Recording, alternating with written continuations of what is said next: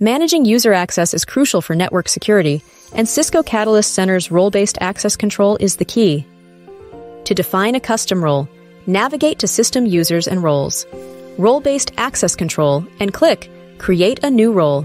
Name your role and set permissions for each function: deny, read, or write.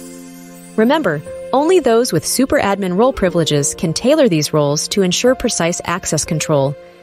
Once your role is crafted, it's time to assign users. For existing users, select them from the internal users list, hit Edit, and choose the new role from the drop-down menu. For new users, click Add, fill in their details, select the custom role, and save.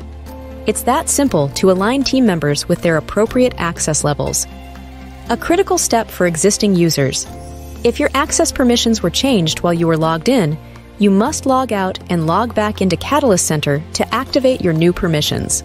This ensures that your access reflects the latest security configurations set by your super admin.